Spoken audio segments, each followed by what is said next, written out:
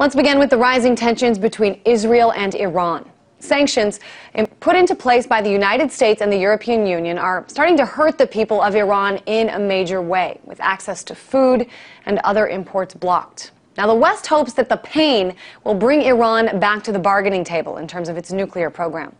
In the meantime, Israel is stepping up its threats that an attack on Iran may be imminent, with Israel's Defense Minister Ehud Barak drawing a line in the sand. He calls it the, quote, zone of immunity, the point at which Israel could no longer put off taking action. But in the West's efforts to isolate Iran, India has announced it will send a delegation into Iran and has now emerged as the #1 customer of Iranian oil.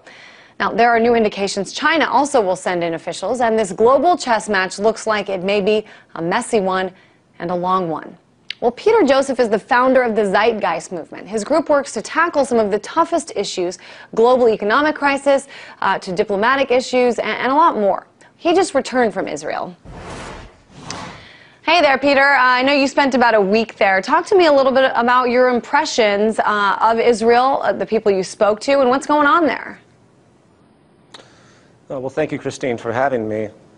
Israel is in a very complex state. On one side, you have a very intelligent public that is not representative of the state that's causing all of these general warlike interests in the occupation, the prisons of the West Bank and Gaza, and everything else that I'm sure we've talked at length to death about.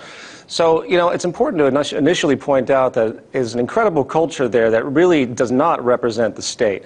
And in the speech that I gave to a sold-out audience full of not only Israelis but Palestinians, there is a general interest to want to see all of these problems stop. And the Zeitgeist Movement's attempt, broadly speaking, is to get the world to come together with the general foundation that these issues have to find resolution holistically, or we're going to have some very, very caustic problems in the future. World War III, the first to mention. And when you say these issues, as you say, I mean, war is one of these issues, and it's not just as simple as should we have war or shouldn't we? I mean, there is you know, #1, a huge defense industry, both in the U.S. and Israel, you know, that a lot of people say may have an interest in war. I know you've written about in the past, you know, as far as consequences of war, you've said that it benefits the upper class and it results in the denigration of the lower class. Talk to me about this divide as it relates to war, and if you think there's an undercurrent of something else here other than a legitimate threat. We often hear the term geopolitics. The correct term is geoeconomics. If you go down to the foundation of the state, Neolithic revolution 10,000 years ago, suddenly we went from hunter-gatherer type of, you know, nomadic societies to fixed cities, Mesopotamia, suddenly the introduction of the permanent military. You ended up with this sort of corporate approach to economic management defined as the state, which invariably generates imbalance and conflict and the necessity to override the interests of other states. Very similar, by the way, to how our economic principles work across the world through the corporate enterprise and the free-for-all market, as I often refer to it. It's a competitive war-like system. So, in the broadest scope, what do we expect when the states begin to behave this way? If you were to look at a map of all the territorial disputes, all the resource acquisitions, all the annexations gone through history, it's one massive affair of warfare, thousands and thousands of wars that have existed for the past 5,000 years that have been noted. So the problem is much more underlying. We can talk about the specifics of the Israeli-Palestinian conflict. We can talk about the Chinese, Russia, and Iranian issue with respect to power development against U.S., Israel, Canadian, and Western interests, which is very terrifying, by the way, especially given the financial burden and collapse we're seeing across the world, which is always a characteristic of warfare on the horizon.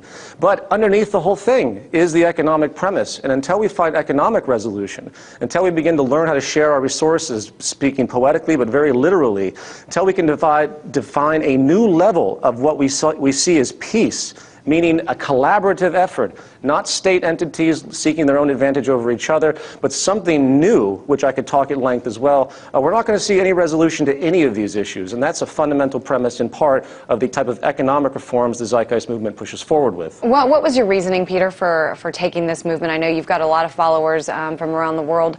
What was your reasoning for going physically to Israel and speaking there? Well, because it is the hotbed of a great deal of tension in the world, it's seen as one of the most pivotal crises and positions of destabilization in the world. It was symbolic to go there and to speak on the issue of war. And the lecture that I gave was on the broad definition of the state, its evolution, as I mentioned in prior just a moment ago, and how we really can't resolve this issue. So I went there for symbolic reasons, but also, obviously, because of the growing tensions between these massive superpowers that are now dividing themselves, as I mentioned earlier, that can very easily trigger another world war, which is what terrifies all of us. So those are the few levels that. And you've laid out some of these problems, and I think that they're for anyone who sort of is following what's going on, keeping their hand on the pulse of sort of geopolitics, or as you say, geoeconomics. These issues are out there, but are there solutions available? And I guess, or do you just think war is inevitable between Iran and the West? Well, I'm not a prophet, but I will say that generally speaking, war has been inevitable for a long time based on the very nature of the structures that have been installed and the very dynamic of our economic system. Are there solutions that can be had in the meantime? Yes, but I don't think they're going to come from speaking truth to power, as they say. I am in deep support of a large grassroots global movement that unifies humanity to step up against this rather sick distortion that has emerged throughout power across the board. We can talk about the neuroses of the U.S. empire. We can talk about the neuroses of various Arabic states, of Israel as well. We can talk about all of these things to death as far as the specifics. But at the very core of this comes a deep social change that's required, and it's going to take a grassroots movement to move this forward. I have little faith in the change coming from the state empires. Well, we understand that you'll be working on it in the meantime. Peter Joseph, founder of the Zeitgeist Movement.